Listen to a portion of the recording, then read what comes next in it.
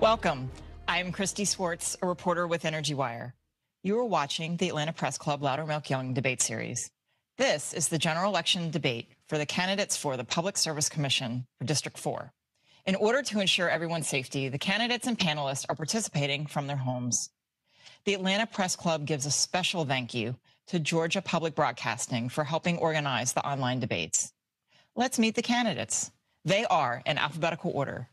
Democrat Daniel Blackman is the Senior Vice President for Environmental Affairs and Sustainability with Capital Fortitude Business Advisor. Republican Lauren Bubba McDonald has served as Public Service Commissioner for District 4 since 1998. He also served 20 years in the Georgia House of Representatives. In addition, he owns a funeral home. Libertarian Nathan Wilson serves as the president of the Atlanta chapter of America's Future Foundation, the chairman of Atlanta's chapter of Liberty on the Rocks. He's also a regular contributor to the Hayden Collins radio program. We are joined by Archith Seshadri, the Atlanta bureau chief for Nexstar Media Group. Archith will help me question the candidates. Now, let's get started. Candidates will have 60 seconds to answer their questions and 30 seconds to respond to rebuttals. I will hold up a piece of paper letting the candidates know when they have 10 seconds remaining. For the full set of rules, please visit the Atlanta Press Club website, atlantapressclub.org. To start each debate, each panelist will be asked a question by the panel. Archith, you get the first question to Nathan Wilson. Thank you, Kristi. Nathan, what will you do for renters and those with lower income families to keep renewable energy options low, especially now that we are in a pandemic? Well, with the renters, if you're looking at a home, that'd be infrastructure for like a homeowner, the owner of the house. But what would I like to see is businesses renting out sections of land or part of the property in order to put on those solar panels, and maybe pay those renters or the people renting out that property some of that money to rent that space, so that they can actually sell that energy to the energy companies, so that we can actually expand the amount of renewable energy that we actually have. Okay, thank you. I will now ask a question to Daniel Blackman. Mr. Blackman, on your campaign website, part of your platform states he believes that we can prepare for the future without sacrificing the livelihood of our workers today. You're well aware there's some that don't share your views and consider a transition to clean energy one that will kill jobs and harm our economy by putting an end to the fossil fuel industry. So what are you doing and what will you do to work with your colleagues, if elected, and others who have this view, so you guys can find common ground when it comes to Georgia's energy policy?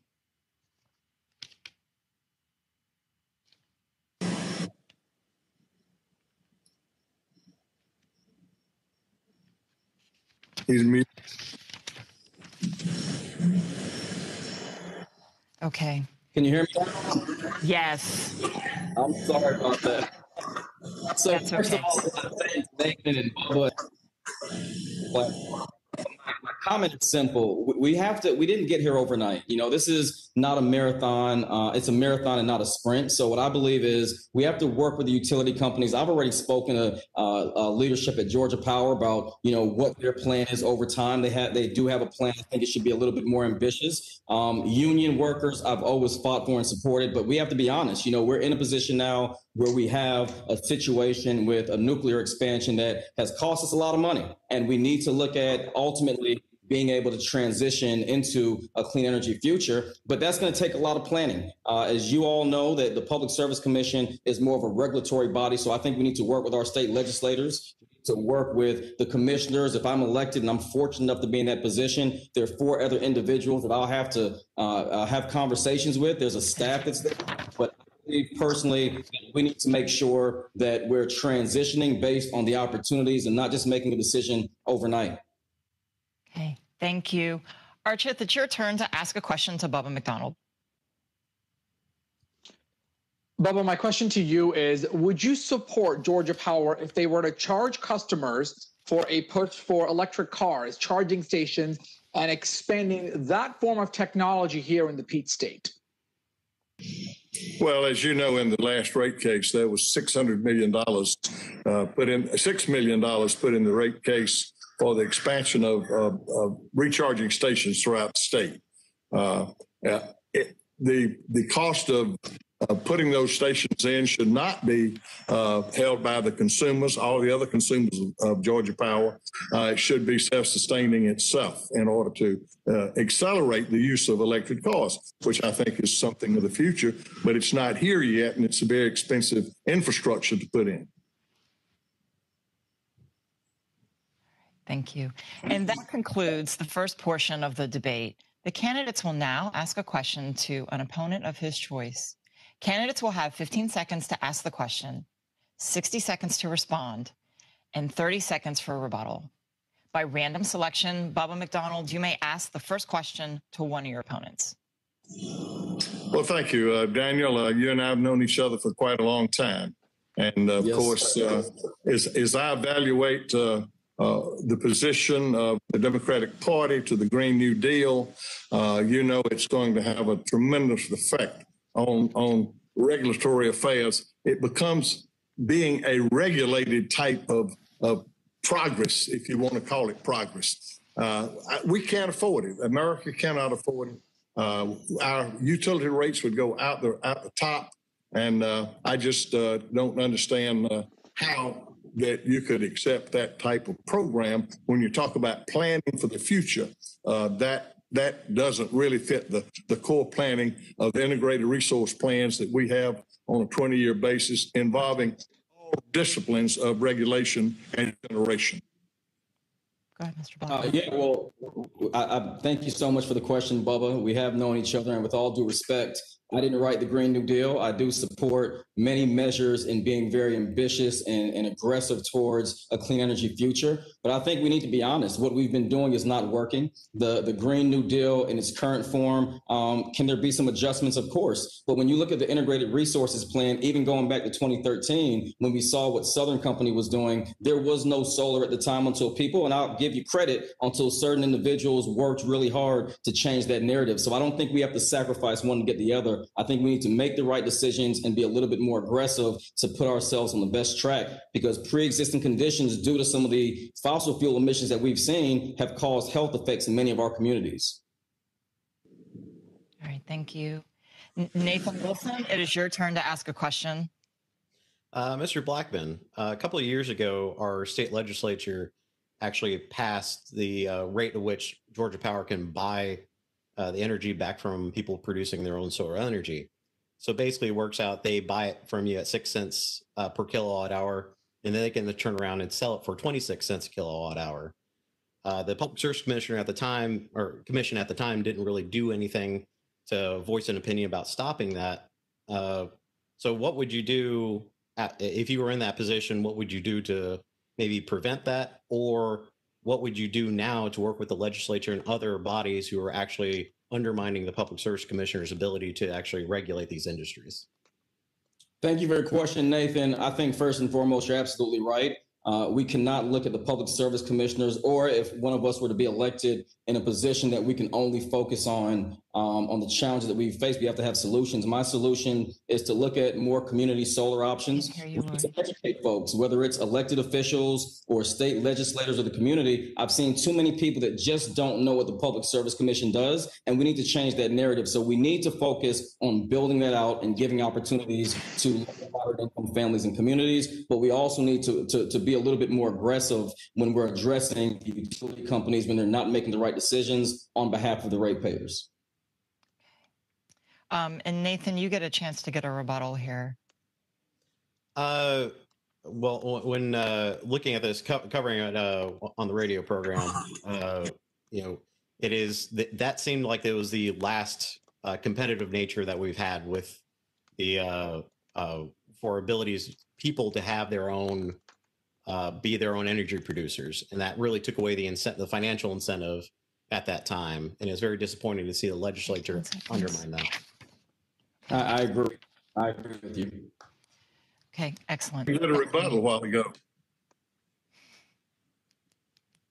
What's that? Kristi, I didn't get to rebut Mr. Daniel. But you've got 30 seconds. You've got 30 seconds, Commissioner. Well, Nathaniel, I want you to know that, Daniel, we, in 2013, Georgia did not have a single watt of solar power in that IRP. Bubba McDonald, along with two other commissioners that I got to go with me, we put in 525 megawatts of solar power. Today, we're diversified. We'll have over 2 gigawatts of solar power by the end of next year. And the issue is no upward pressure on our ratepayers and no state subsidies. It's all been market driven. That's the capitalist form of government. Do I get a rebuttal? Thank you. Rebuttal that was directed at me. Yes, you do. So Yes, I'm going to be honest. I mean, Bubba, I think that's very disingenuous of you. I think you were very vocal, and I will give you credit where credit is due. However, you and I both know there were coalitions that worked just as hard. I'll even give credit to the Tea Party in the state of Georgia. There were a lot of individuals that worked very hard to make sure you all as commissioners had that support, and we made sure that we worked around the state day and night to help with that process. So I wouldn't solely give you all just the credit, but I will say you played a major role. We do appreciate it, but it was a lot of us out here that was working on behalf of ratepayers. The last question, Daniel Blackman, you get the last question in this round.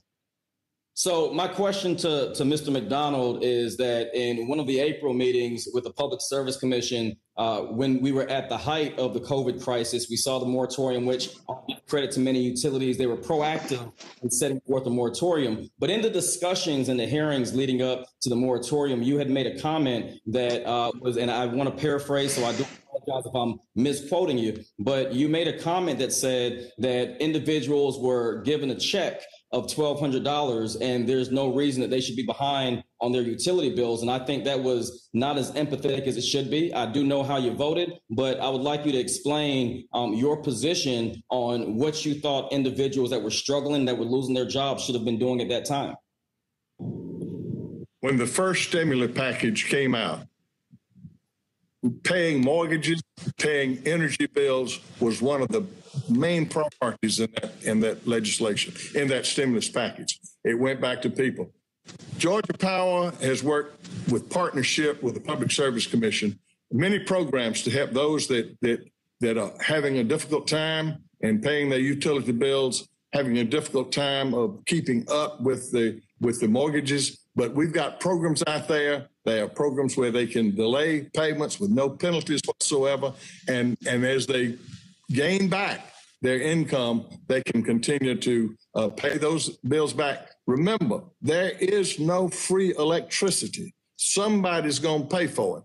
And you have to understand that Georgia Power only has about over 2.5 million consumers in Georgia. Our electric membership and our electric cities have over 6 million consumers out there, which Georgia Power has no regulatory. The Public Service Commission has no regulatory authority over those units. Thank you. May I have a rebuttal? Yes, you do. So, what I would say to that is the Public Service Commission also voted to allow Georgia Power to recoup their losses. Look, I get it. Bubba's absolutely right. Someone has to pay for the power. But let's be honest, Georgians have not recovered in the way in which they should have. Many are still struggling all over this state. I've traveled around the state to the best of my ability, and I've heard the stories, and people are just not back in a position to be able to do that. I will give Georgia Power credit for offering a repayment plan, but I don't think it was the right thing to assume that consumers around this state were back in a position to be able to meet those needs without a secure economic plan from the government and out of D.C. and in Georgia. All right. Thank you. Time. And that concludes our second round. For those just joining us, this is the debate between candidates for Public Service Commission District 4.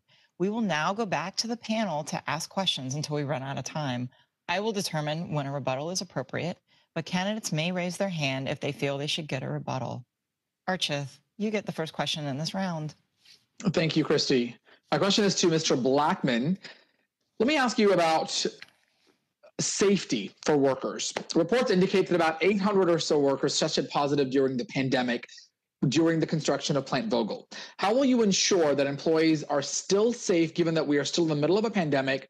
without sacrificing on delay or the quality of construction as we expand nuclear energy in Georgia?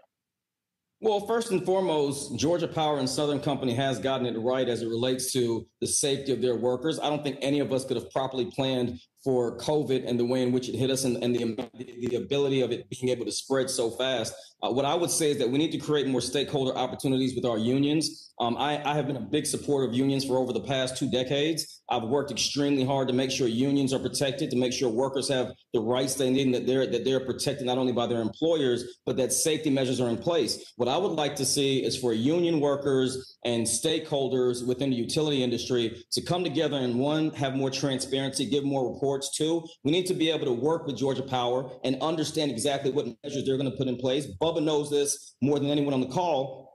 Public Service Commission regulates. Their responsibility is not to do Georgia Power's job. However, we should have influence in holding them accountable, and that's exactly what I would do. I would work with them to make sure that they gave updated and annual check-ins and reports so that we understood transparency, but also what we need to do to protect workers. Commissioner, I see your hand. You get time for a rebuttal. I don't want to rebut anything because what Daniel is saying is adequate. But there's no safer institution on this planet in the state of Georgia than what goes on at Plant Vogtle. They are tested every morning when they go in. They're testing stations throughout that footprint of the nuclear plant. Craft labor and the unions have worked together with it. And if there was a problem, you would hear it from the unions, but they are very supportive of what's taking place down there at Plant Vogtle. He raised his hand. Okay. Daniel, go ahead. I can do this in 10 seconds. Look, the reality is, while Bubba and I are on the same page, my biggest concern is that those individuals that were sick caused further delays that are now, and to my knowledge, a burden that may be put on the ratepayers. And when we see what has happened, we need to ensure that going forward, we're not seeing those financial burdens of lost time or lost work impacting ratepayers in Georgia or the lives of the workers that are helping us to do the construction that is currently happening. Thank you. All right. Thank you. Bubba McDonald, this question's for you. We don't need scientists to point this out. The Western United States is on fire, and the Gulf and Atlantic coast continue to be hit by hurricanes and strong storms. Even Georgia, which hurricanes typically skirt, is not immune from severe weather in the summer and winter months. What role do you think state utility regulators play in setting energy policies that can help curb this type of severe weather? And if your answer is none, I'm curious as to why. Well, Georgia and the utility that we regulate have made a great job. Remember, the EMCs and municipal electrics are partners with the generation in the state of Georgia. It's not just one unit of Georgia Power. We are decommissioning coal plants. We have a plan that's going forward with that. We have developed the solar program. We buy wind from Oklahoma and New Mexico cheaper than we can produce it ourselves here in Georgia because we do not have the sustaining winds that's necessary for turbines in our state unless they're out in the ocean, on the East Coast, or in our top of our mountains. And I don't think that's environmentally right for us to do that. So we made great pride. There's the best partner that solar energy has that we have in Georgia is nuclear, and it's clean, and it's cheap, and it's reliable, and that's what's important is the reliability of it wherever it might be. All right, Daniel, I see your hand up. So your question to fires on the West Coast and to extreme weather is a really serious threat. Just ask Duke Energy when the past hurricanes threatened their nuclear facility and it threatened challenges. We need to look at securing not only the grid, but putting things in place. So I believe, to answer your question more directly, I don't believe that there are too many states in the United States that are prepared. I think Georgia Power did a phenomenal job with being able to reconnect people when their power is disconnected. But we need to make sure that policies are in place so that when storms and hurricanes and tornado weather hits rural Georgia, we respond, but we're also putting policies in place that address the issues and prevent them from happening by making sure the right legislation is in place. As a commissioner, we've got to work with elected officials to make those decisions. Thank you. Thank you. Okay. 1 second. The Public Service Commission has no control over the forestry situation in California. We don't have that situation in Georgia because we have great forest management in our state. Okay, we're moving on. We're going to have to move on. Archith, this next question is for you. All right, thanks, Kristi. My next question is to Mr. McDonald. How will you empower younger voters and enlighten them about the impacts of climate change, whether it comes to handling that on social media or in classrooms?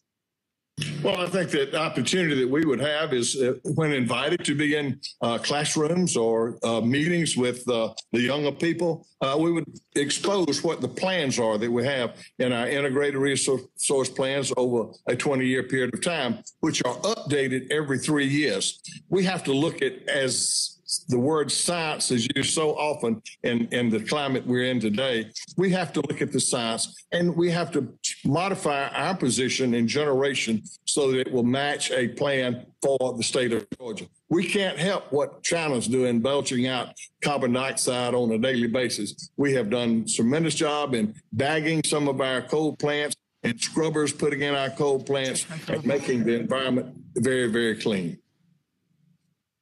All right. Okay, Daniel, you have time for a rebuttal. So I would respond to that. If you go onto any college campus, Georgia Tech, University of Georgia, Kennesaw, Clark, Morehouse, Spelman, and you say IRP, those kids are going to turn the other direction. The problem is we're not making the energy conversation and energy equity relevant to these communities. So number one, we need to make sure that we listen to understand or not to respond to. We need to work with historically Black colleges and technical colleges throughout the state of Georgia. And we need to proactively hold town halls and meetings that bring them into the fold. And then lastly, we need to work with our civic organizations. And I get it. Bubba says this is not our responsibility. The Public Service Commission can't do this and that. But we're going to have to start getting outside of our comfort zone and going into communities that need to have more of an impact. Okay. We're going to give Nathan time for a rebuttal, and then we're moving on to the final round. Thanks. Go ahead, Nathan. Thanks. I'd like to be included. And I am the next generation. I have been on college campuses for the last 10 years. Speaking directly to this, my background is in environmental policy from Kennesaw State University. And so I have been outreaching to the next generation, have been answering those questions, and have been offering actual solutions to these individuals who are looking for, what is the next generation going to do? What is the next solution to these issues that are going on? All right, thank you. And we need to move on. That is all the time we have for questions. Each candidate will now have 60 seconds for a closing statement. Daniel Blackman, you get the first closing statement.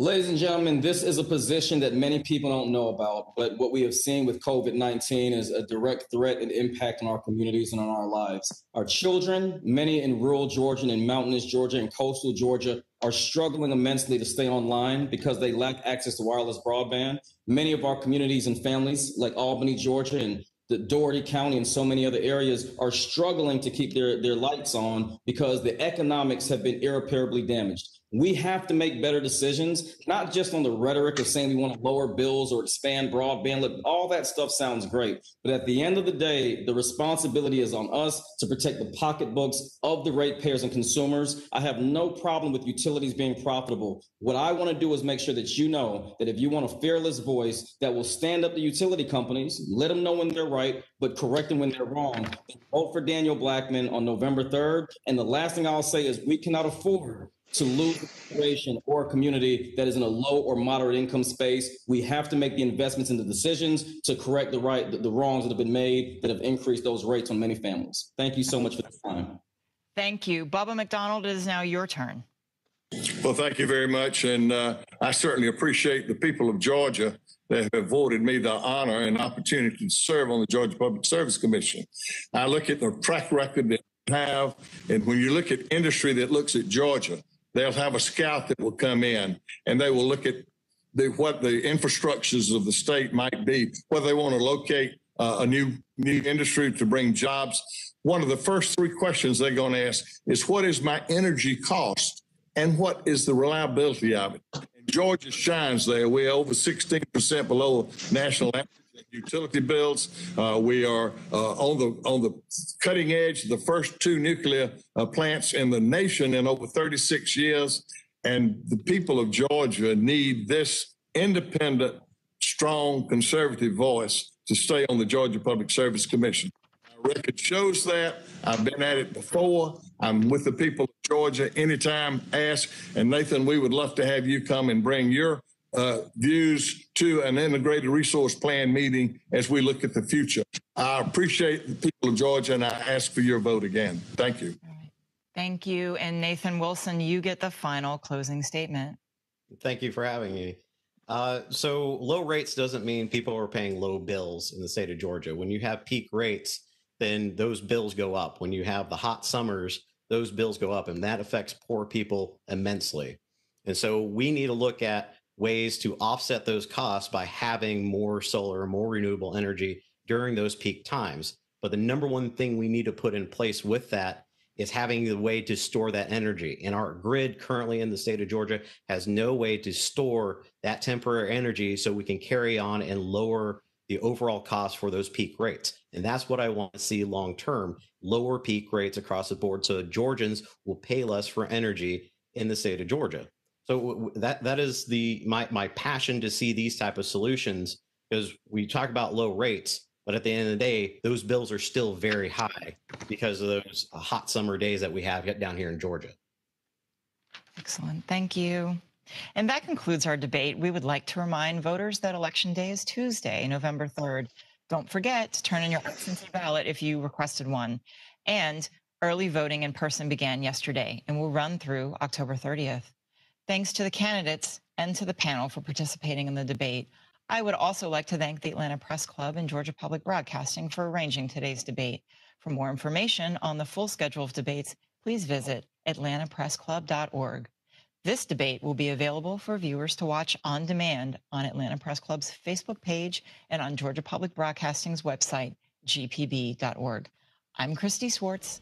Thank you for joining us for the Atlanta Press Club Loudermilk Young Debate Series.